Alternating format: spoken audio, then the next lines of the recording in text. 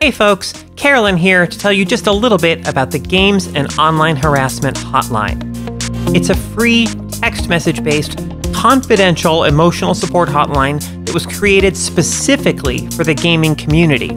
So whether you're a player, a developer, a streamer, a competitor, any part of the gaming community, the hotline is here for you, ready to provide emotional support or help finding the referrals and resources that you may need.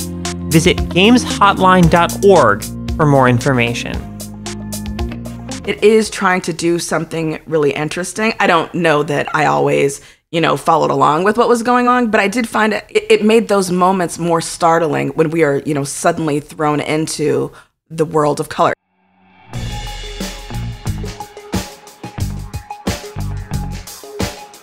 Welcome to Feminist Frequency Radio. This is the show that asks you to be critical of the media you love. I'm Anita Sarkeesian, and I'm joined today by two women who've been workshopping a new regional production. Carolyn Pettit. It is so painful. It is such a painful process. And Ebony Adams. I'm really excited to have Carolyn as the director. Oh, no!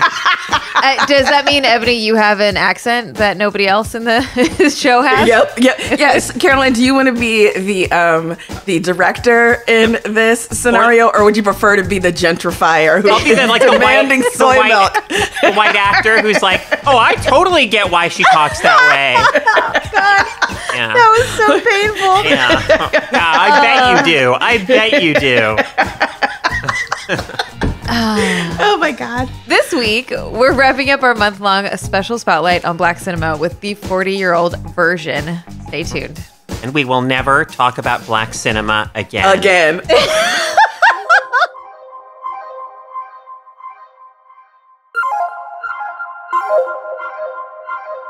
As I wrote that sentence, I wanted to follow it up with, obviously, this is not going to be the last time we talk about a Black film on here.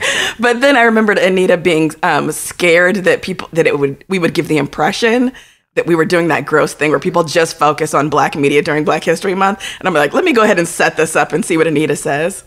I didn't even want to do Spotlight on Black media this month just out of protest, which sounds like such a terrible thing to say. It is. I know. Listen. But I'm glad we did it. We're not actually going to be, our break is during Women's History Month, so fuck women.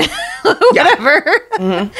It's fine. I actually really liked, I liked this process and being able to, there was a bunch of these movies that I had been wanting to watch and didn't, so I was excited about doing that. And I like sort of theming. I just, I think people should be really mindful of how, the reality of how gross it is when, organizations and companies really do only highlight and spotlight Black folks during February, I mean, it's an interesting parallel in a way with some of the stuff that happens in this film with this idea of, there's the danger of putting Blackness in a box where we're comfortable with it, and therefore, that's the only, we set the boundaries of the box, and therefore, it's safe and it's comforting to us, and that's the only way we want it, and we don't have to deal with it otherwise. That's the danger of, February is Black History Month, we'll do our focus here, and then, that's it. That's, the limits of it.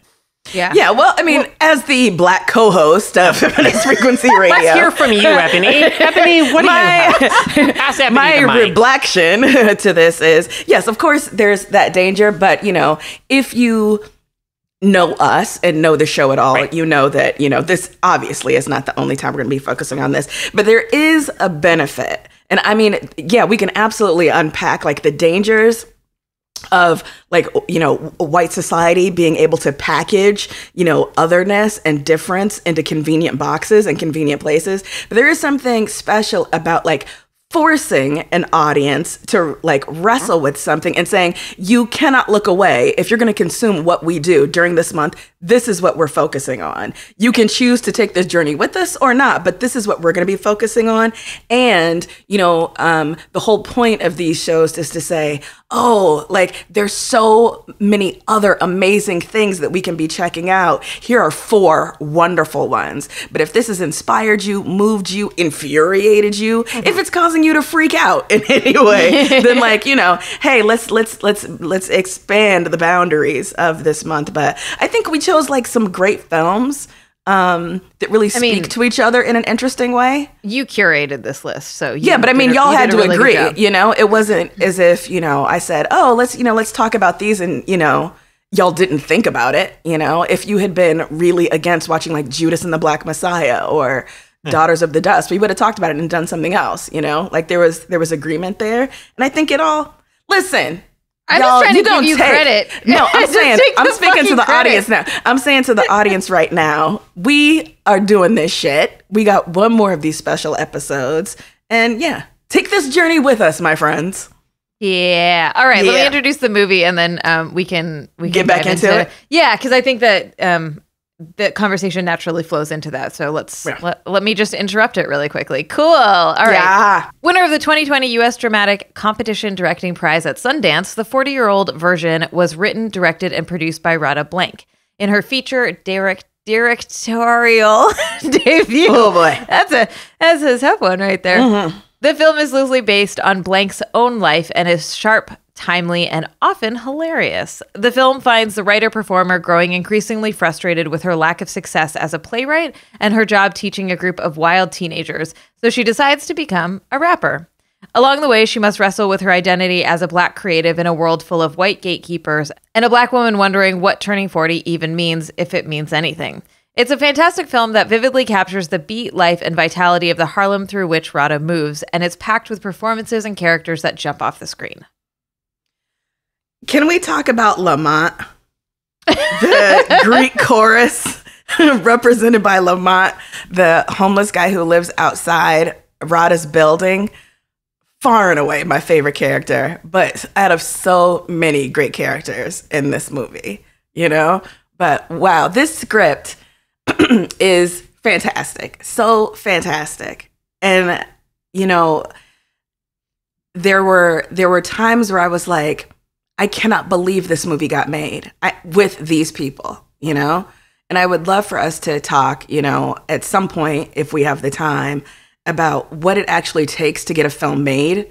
Because it is so much exponentially harder than you can even imagine to bring something to the screen and then have people see it. But it is 10 million times harder if you're a fat Black woman, who's not 25, in a story that doesn't center whiteness in any way, shape, or form. Like, I was blown away by this film, and I was just like, how the fuck did this get made and then end up on Netflix? And not only that, like everything you say about her being, 40 and overweight and Black, but it's specifically a film about how the marketplace of like commercial art, be it theater, obviously it's focused on the theater world, but we can absolutely extrapolate out like everything, the way that the Jay Whitman character functions in this film as a producer of plays to like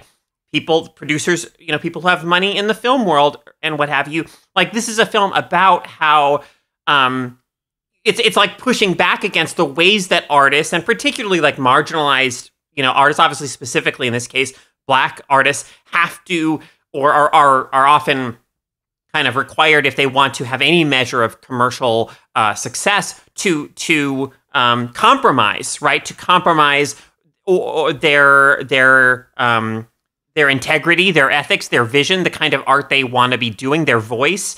And so like that to me is what's so remarkable about this, is the way that it really pushes back against the system, the marketplace as it exists, because, there's almost, I think, this perception at times that like, well, the marketplace of, be it theater or film or internet writing or whatever, like it just values good work. It values good writing. And like, as long as you do good work, like you will be, your voice will be heard. And that's total bullshit. Like, there is so much great work that is deemed not commercially viable, or it's just not, it's not what the marketplace wants. And so it's disregarded, it's cast aside. And so I like, as a person who has worked in creative spaces and who has found myself as a writer compromising my own ethics at times, just because, integrity doesn't pay the bills always. And like, sometimes you just have to do a job for hire, even if it's like, there are aspects of it that rub you the wrong way. Like, I really appreciated how it explored that whole reality and that whole dynamic. Yeah. Yeah. I mean, the conversation about what kind of Blackness white supremacy is comfortable acknowledging, and in particular, the really, virulent and like self-congratulatory type of white supremacy you get in liberal spaces, like, these, theater elites who like are bending over backwards to produce, a Harriet Tubman musical, a Shirley Chisholm musical, an Ida B. Wells musical. Like, these are precisely the kind of people who think they get it, who think that they are right on in some way, but the demand for a certain kind of Blackness that is legible to them, you can see how it viscerally affects Radha to the point where she almost looks like she's sick at certain times. There's that great scene where the producer, the white producer, is telling her that he's read. This is near the beginning of the film. He's read her play Harlem Ave. And he's like, there were at times when I just thought, did a Black person write this? Yeah. I mean, so many moments where I wanted to like melt off my chair. They were so funny. But these are things I have heard this literal line from a white critic of a short story that I wrote. And I just thought, at the time that I got that critique, I was in my early 20s. And I thought, this woman is, much older than me. She's been in the literary world forever, and who am I to push back on something? Maybe she is saying something about how I haven't captured like my authentic voice. And I just weep for baby Ebony not throat chopping that woman, and so I wish like the 40-year-old version of me, I wish someone would come at me that way right now. But this is real. Like, as for all the, sort of exaggerated situations that Radha finds herself in, they're not that exaggerated. Yeah. I wonder, the scene where they have they actually show us this horrifying play or musical or whatever it is. And the audience, Black folks are kind of cringing in the audience, and the older white liberals who are like the theater goers are just like, oh my God, this is so deep. Like, I wonder if those people watch this movie and like nod along in agreement or understand that they are the problem. Like, I can't imagine that they would ever realize that they're the problem, Oh no, these people would have voted for Barack Obama a third time if they could have. Yeah. I think there's something really special about this story too, in that that it is such a unique experience to being a Black woman in this space, and like bringing together the intersections of how she's what she's allowed to tell stories about her Blackness and her community, but also the erasure of like I say older, fuck, she's 40. It's not right. But like what it means to be turning 40 as a woman in this space, right? As a like, you become invisible after a certain point. Who are you even? Like the Ebony, in the notes you wrote, the cultural fetish for precocious talent here, around the like 30 under 30 kind of ideas, where you do something and you get some acclaim when you're younger, and that doesn't mean anything. It doesn't mean it like opened doors or allowed you to have this really vibrant career. And all of that really, I mean, I think the way that experience actually functions, I think in a lot of people who have it, is actually that it becomes this thing that hangs over you like this.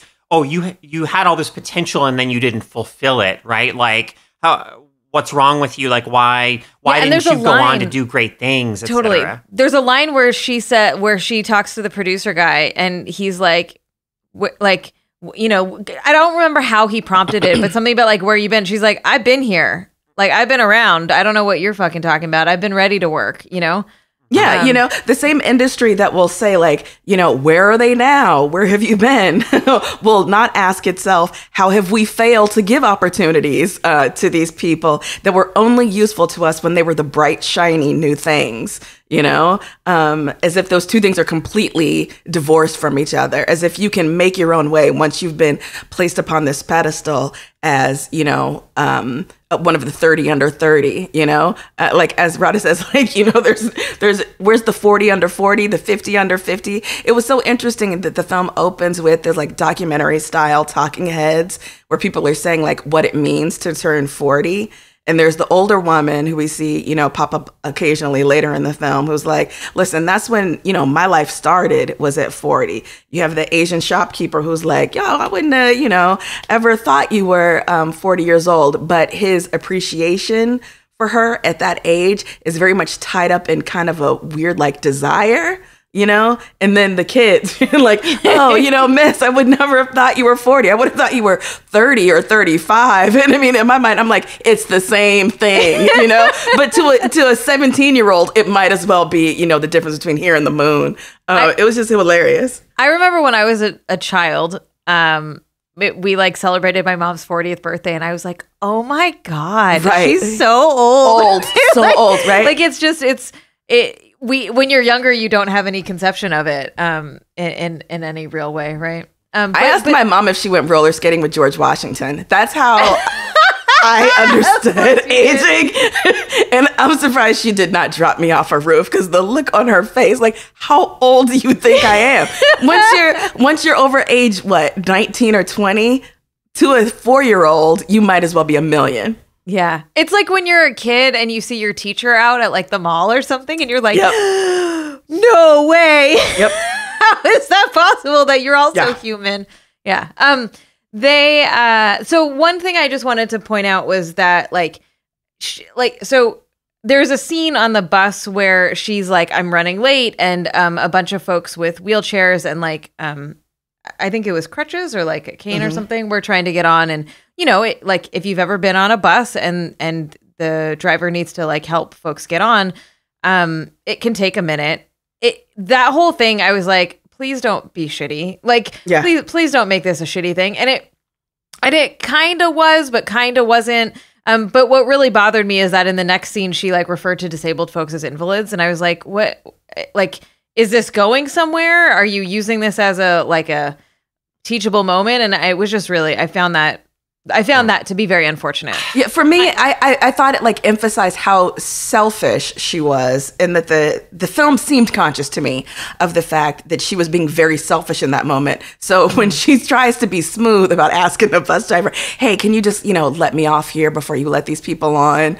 In that moment, the film responds and allows the character to respond by being like, hey, everybody, this woman, doesn't want us to, totally. whatever, like calling it out. So yeah, I totally get what you're saying, but I was glad that the bus driver wasn't made to be the problem in that scene, because the film could have been like he could have responded in a way that indicated that he thought like she was in the right or whatever. But no, he called her out in that moment. So, I get what you're saying. Yeah, there's in the following scene, Radha is working with like her teen, workshop of I guess they're young, like potential playwrights or, they're kind of collaborating on some sort of theatrical production.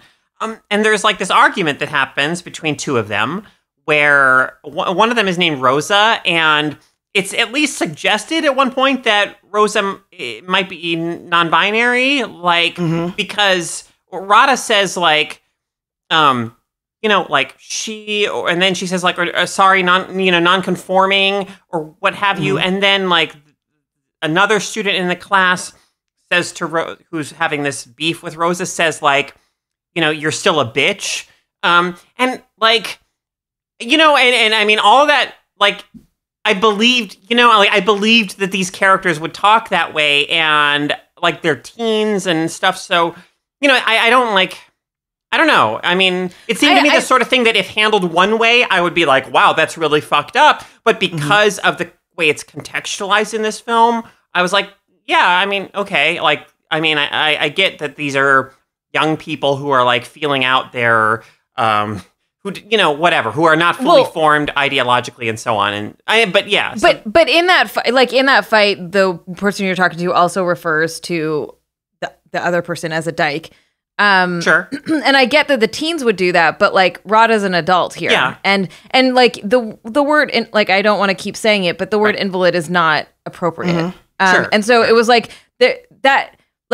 that was unnecessary, and like someone should have just taken that out because it didn't prove any kind of point. Like the scene, Ebony, as you described it, I think is super accurate. It's just the language that was used later on. I was like, why are you doing this? And then Carolyn, with her saying the, like, you know, sorry, gender nonconforming, whatever, like I found that to be really dismissive, and it wasn't made clear whether that the character you're referring to is non-binary or just a lesbian or just, you know, like what have you. And so, you know, like it's not a stain on the movie, but it is like, you know, the little things here and there that that felt like they didn't serve a purpose other than like maybe you didn't care enough or don't know enough to have not done those things. Yeah, well, I mean, I do want to suggest that there are, you know, occasional stains. As much as I loved this film, and I did love it, like I laughed out loud many, many times. And I thought it was just really incredibly performed and written. But there are some things that I found troubling about it. And one of them is that scene that you're talking about, Caro, with Elaine's poetry at the beginning, because it's not just how she refers to Rosa, who she calls Brosa, in that moment, but also in the body of the poem that she recites and performs, she's talking about, like, you know, it's just, oh my God, if you've ever listened to slam poetry, it was precisely the kind of stuff where, like, this is why I can't go see this stuff. But like this beat poetry, she's doing this, like, you know, riff on the zodiac, right? And one of the things she says about a zodiac, I think it's the Gemini, is like, Gemini man, effeminate, you know, how can I be with a man whose ass is fatter than mine is? It's part of a slender but nevertheless present thread of homophobia in the movie that then also reappears in the rap battle later, which I did find really troubling because we never see Radha push back against it. So you have these like four amazing, just like fierce female rappers, right? And unfortunately, the way that like that strength and fierceness is conveyed is through really like homophobic lyrics, you know? And yeah, hyper violent, right? You know? And so, I mean, the one that troubled me the most was Misunderstood. I mean, like, these are real rappers out there. These were not just, you know, performers for the film. But Misunderstood, you know, like clearly a lyrical genius. So why does someone like that have to resort to saying of someone that, like, you know, she's GMO created like a watermelon, she-male, whatever. I'm like, you need to dead this transphobia and homophobia. Like, this is not, someone should have been like, hey, can we unpack this shit? Yeah.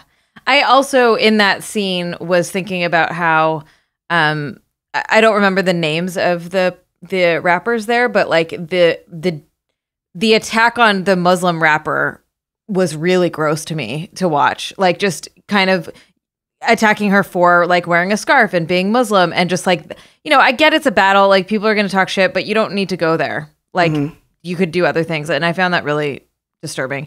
I really liked her relationship with Dee. Me too. I liked it so much, and I found it so sweet. And there's a scene where they're hooking up, and he's like, and she's like, "That's a young tongue down there. Are you beatboxing?" I was dying, and it was just like he was so into her and so supportive of her, and it was like, I just found that really, really endearing and sweet, and I liked that modeling of, you know, like, he was trying to be vulnerable, but kind of couldn't. And like, you know, but being encouraging and then, yeah. And like being like taking her to places to show her that she could do it, you know?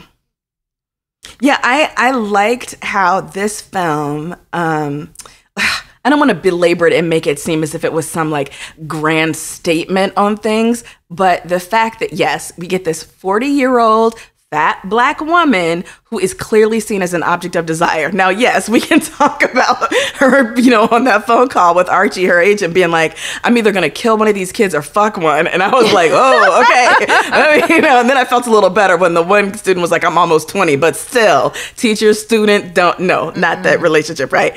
But the fact that it's never a question, you know, it's never a question like, oh, you're too old, you're too big, you're too Black or whatever. It is understood, you know, that she is someone who has something to offer, who is considered very attractive internally and externally. This is radical for media, you know? in a lesser director's hands, a lesser writer's hands, that absolutely would have been the focus of part of her insecurity. And although there's some jokes about how she's trying to lose weight and everything, it's never like, you know, the B plot of this film that like she feels unlovable because, you know, she's big, or she feels like she's never going to have sex again because she's big, or whatever, right? And I just found that so welcome, you know? The film doesn't treat it like some sort of ludicrous thing that this young, attractive Black man would be into this woman, you know? It's just accepted, like, of course he would. Radha's the bomb. Yeah, and you're definitely rooting for them, which I like, for sure. Like, while people comment on their relationship, it's not, the audience is never, oh my God, what is happening to me? The audience is pandemic brain. Yeah, man, for real. The audience is never encouraged to be dismissive of it. Yeah, and I mean, even though, like, obviously I didn't want her to get with one of her students, I did find it funny how much Rosa was like, yo, Miss B, you know, looking good, and how protective she was of her. I did think it was funny. Yeah, like, this film, the comedy in it is interesting, because at first I was like, I don't think this movie is for me, and that's okay. And not in a way that I'm like, it's bad. It's just like, it's not really my thing, and that's fine. I liked it more as we got into it, and I think part of it is that it drops these little caricatures of people, like the sort of like the kind of comedy where it's like really over the top in between these more tender moments, and the over the topness like just doesn't always work for me. It's kind of rare, and that's just a personal preference in terms of my type of comedy, and so like that's obviously a choice that was made, and some of it is funny, but I liked the softer, sweeter moments of this, and like that I thought spoke to me more in terms of like the type. Why can I not talk today? Listen, just keep, you know, fumbling towards greatness. We'll get there. I'm so sorry, everybody, that I'm just ruining this podcast right now. It is all your fault, Anita. Can we talk about like the way the film actually looks and sounds? Yeah, because I would love to talk about that, because it was really interesting, right? Like the film is primarily in black and white, and yet occasionally we will get these brief inserts of really vivid color, and this happens when Radha is talking about her play Harlem Ave, and then we see like a black box insert of the performers, and then it's also when we see like photos from the past. And I just thought it was such an interesting artistic choice. Like the film is doing something interesting with itself. It's not just a strictly like, you know, linear narrative, you know, feature film. It is trying to do something really interesting. I don't know that I always, you know, followed along with what was going along, but I did find it, you know, I was like, it made those moments more startling when we are, you know, suddenly thrown into the world of color. And often like, you know, because it's old photographs, kind of like fuzzy, blurry, not particularly crisp color, muted, you know, faded. I just thought that was really cool. Yeah, the black and whiteness I thought was interesting as a choice for this. And, you know, I'm like, well, you know, I kept being like, why? And I'm curious how it landed for y'all. But I was like, it's almost like she's saying that this is classic. Like this is a classic tale, that because it evokes older Hollywood in the color style, not necessarily in the film style. I'm not sure. I mean, you know, so because at the very end of the film, color seeps back into like the final shot of the film too, right? As Radha and B are kind of walking along and hanging out and stuff. And so, and I didn't, you know, so that choice made me feel like it was like Radha had finally liberated herself in some way from the thing inside of her that was making her feel like she had to compromise herself to you know, like her life was off track, and she wasn't like living in full alignment or integrity with herself as an artist, and or what have you. Like I'm not sure. Like that was sort of what that like. Yeah.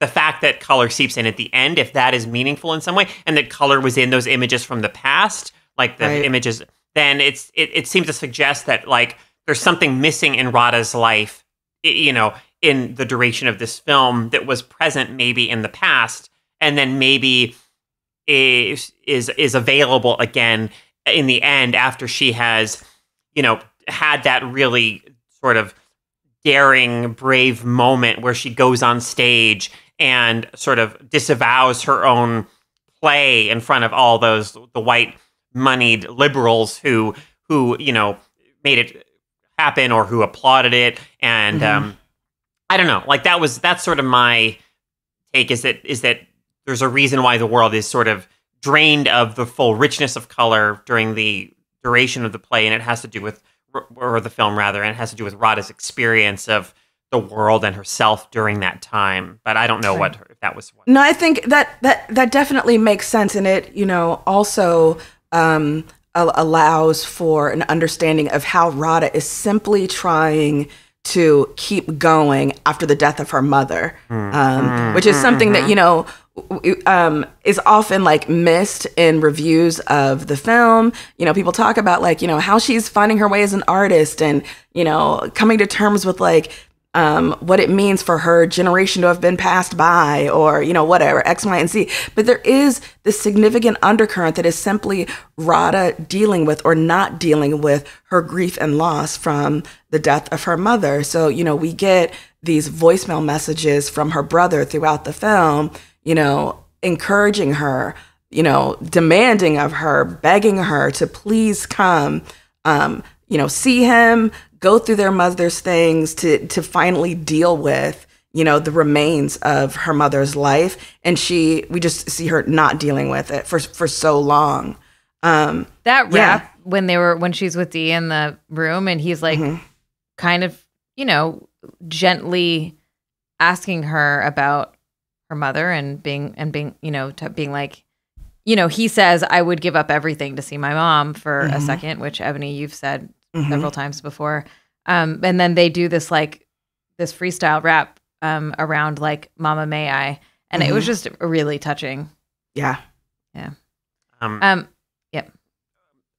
So as someone who has spent some time in like at least at a college level and stuff in like theatrical environments and things like that, I really appreciated or you know sort of enjoyed in a morbid kind of way the discomfort of a lot of the scenes in this film around like theatrical rehearsal and workshop and performance, because like collaborating on plays and stuff can be a wonderfully you know, a wonderful experience of like communion and with your fellow artists and things like that. But it can also be this like extremely awkward, you know, kind of painful. Like watching the scenes in this film, I was sort of like, oh yeah, I remember that feeling. Oh, I remember that feeling of being in a room like that. And like, so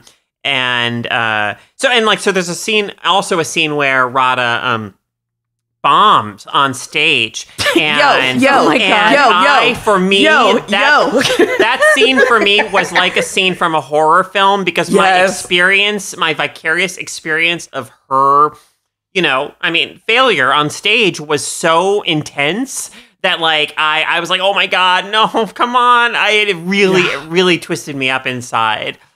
And you knew as soon as she took a hit, you knew that that's what was going to happen too. And then watching it, you're like, no, don't do that. Oh my God. Especially after she had the win backstage. It was perfect. It was wonderfully written. That scene was so good. In how it was off. It was so hard to watch.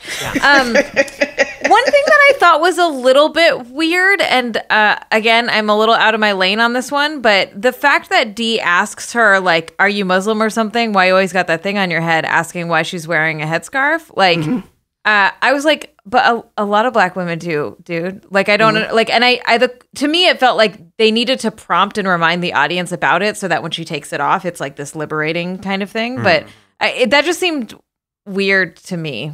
Like, I get if it was a white dude saying that to her, but I guess it didn't seem weird to me simply because she's always wearing it. Like, even, you know, in the home, you know, she switches it up. Like, it does seem as if like she never removes it, so it's not simply, you know, an item of fashion, like a stylistic choice. That didn't ring, but you know, everybody consumes it different. I again, this film, I am so in love with this film, Pariah, Daughters of the Dust, not Judas and the Black Messiah, because it didn't do this. It was one of my complaints about the film, even though I liked it. But how it evokes place. Like, seeing a film like this makes me miss New York so much, you know? Just like walking down the street, talking to people or not talking to people, you know? But just all of it, the vitality of it, the pace of it, it made this film really evoked so much for me about why you would, you know, spend your life in this environment around these people, you know, these kind of opportunities, these kind of like, you know, cultural touchstones, this kind of pattern. Like I miss the way New Yorkers talk, you know, the differences between the way people sound in the Bronx and Brooklyn and Queens. Like, I thought that was such like a wonderful evocation of New York in this film. And it is interesting that it's all done in black and white, right? Because it could have tipped over into pretentiousness very easily, but it rarely did for me, if ever, you know? It was something that I came to accept like pretty quickly once it started. Yeah. Yeah, absolutely. I mean, for me, like Pariah, you know, since you brought up the month of films that we viewed, like Pariah remains the pinnacle of a visual, like, just the way it evokes the place in which it takes place. It was just so, God, like so beautiful, and so definitely for me was like I miss New York, you know, like I miss being in like parts of Brooklyn or whatever feeling. But yeah, like I think this film has a different like approach to the place in which it takes place that is, you know, equally kind of vibrant. And, you know, I mean, I guess I like that we get to those people, you know, you called, I forget what the homeless man's name is, but you called him like Lamont. a Greek chorus. But you have that whole like assortment of characters, like the old woman and the shopkeeper, and who also kind of function as like voices of the community in a way, right? Kind of commenting on the action from time to time, which I thought was an interesting device. Yeah. Oh my God, Lamont! Like, seriously, y'all, Lamont made me laugh so hard, even though because you hate mayo. Oh, yes. I was like, that, thank you. Yes, put mayo on that sandwich. That scene, I have a scene so similar in a script that I've been working on. I was like, well, okay then. Like, I need to completely go back and redraft this because it is like word for word. I mean, oh my God, he killed me so much. Being like, what do I look like? The magical Negro? Like, in next time, but that mayo line, like, you're choking me. Oh my God, you guys, listen, it's on Netflix. Check it out. I think people will enjoy it. Oh, before we break, I do want to say her outfit at the end was fucking dope. Like, she looked so good. I loved it. I just need to say that. Good job, stylists. Okay, now we'll be back.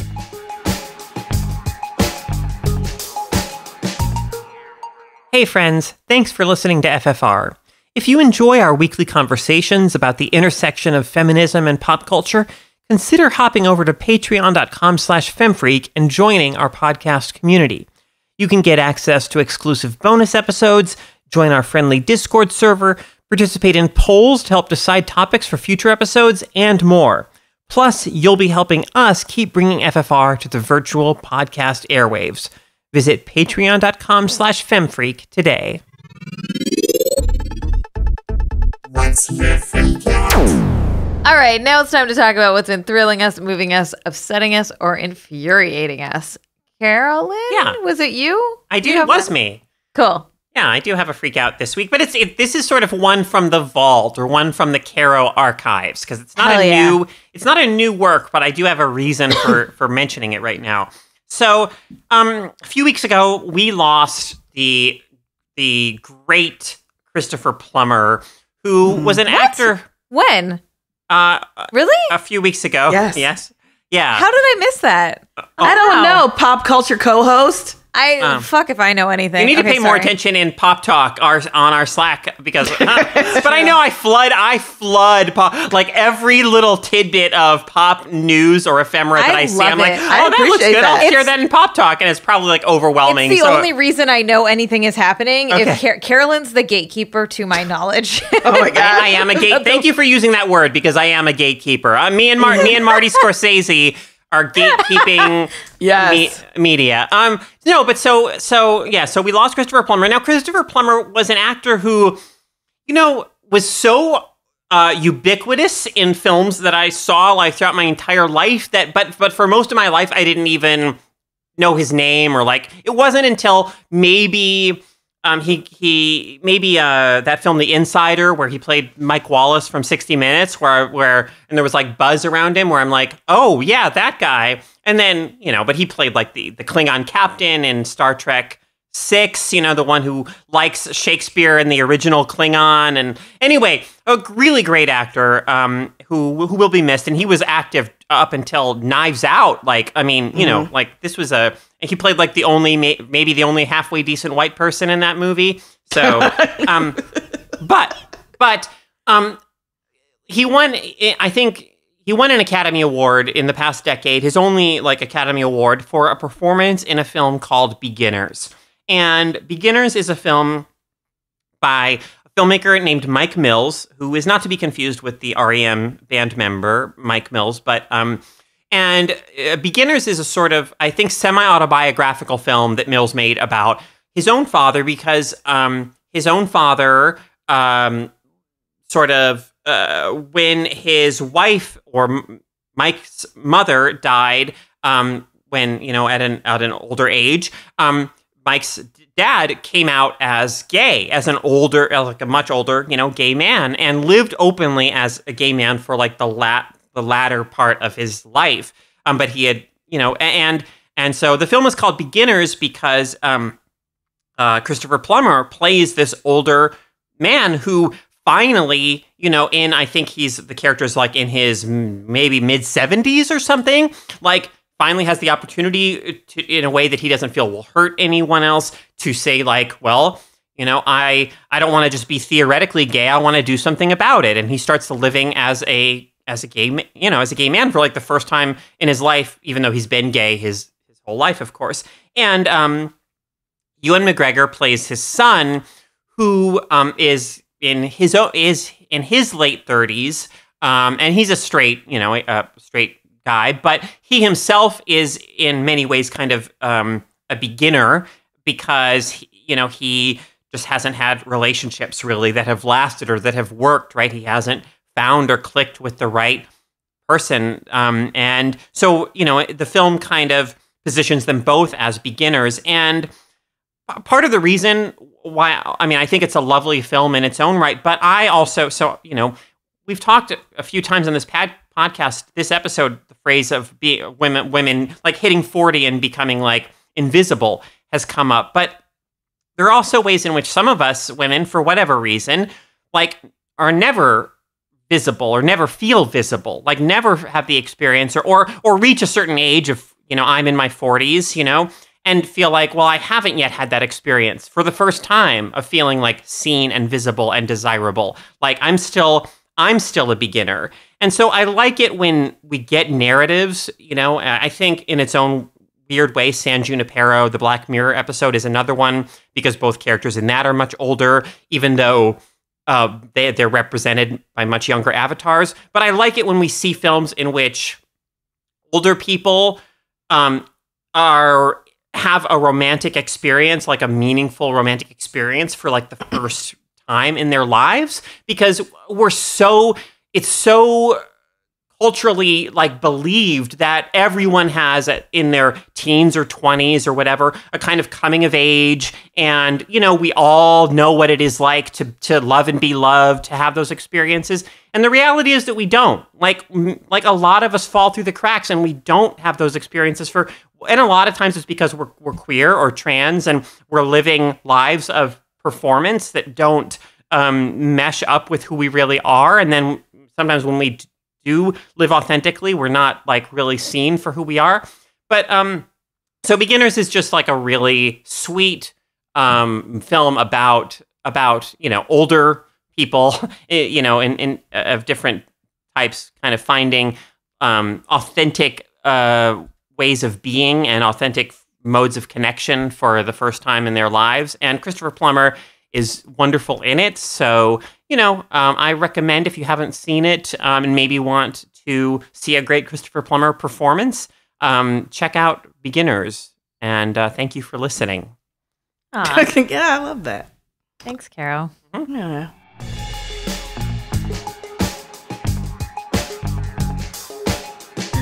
Thanks so much for listening to Feminist Frequency Radio. Join us next week when we talk about Run Lola Run, which was actually picked by our patrons. So if you want to learn more about how you can help choose our episodes, you can head over to patreon.com/femfreak. Our show is engineered by Rob Parra. Carrie Stimson provides technical support, artwork by Jamie Varon, and our intro music is by Phil Circus. Thanks for joining us. Bye, everyone. Bye.